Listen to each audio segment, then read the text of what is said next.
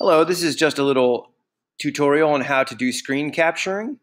And what I use screen capture for is in all of my classes, there are basic tasks that the students have to do a lot, but sometimes they forget how to do them, like how to export to Movie Maker or how to crop YouTube videos, things like that, how to download MP3s. And so instead of reteaching it a whole bunch of times, I make how-to videos and then put it into a class resources section for all of my different classes that I use.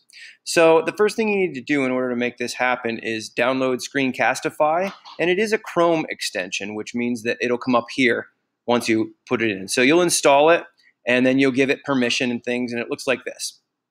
So that's what you need to do to get started.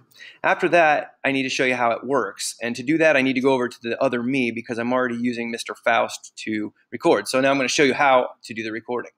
So if you don't see Screencastify up here, it's because you've got a lot of little Chrome extensions that you use. You just click on the three dots and do it over here.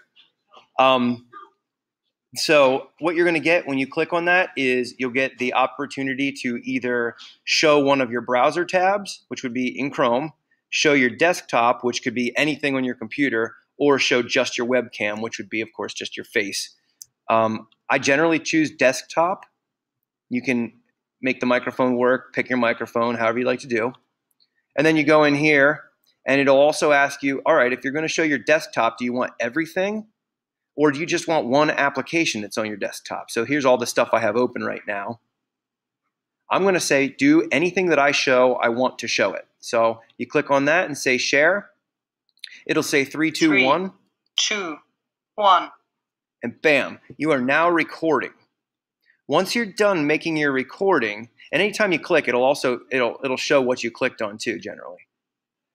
So when you're done recording, you say stop sharing, or if you need to just pause for a second and get your breath, you can do that too. And there's some other little options in here, but for the general, stop sharing, and now you've just stopped the recording, and it'll start playing immediately.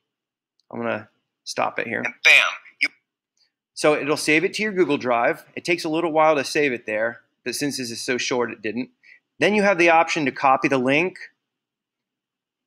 And now you can just paste that into your classroom or wherever you want to put it. You could view it on your Google Drive and download it to put onto YouTube or whatever else you want to do with it.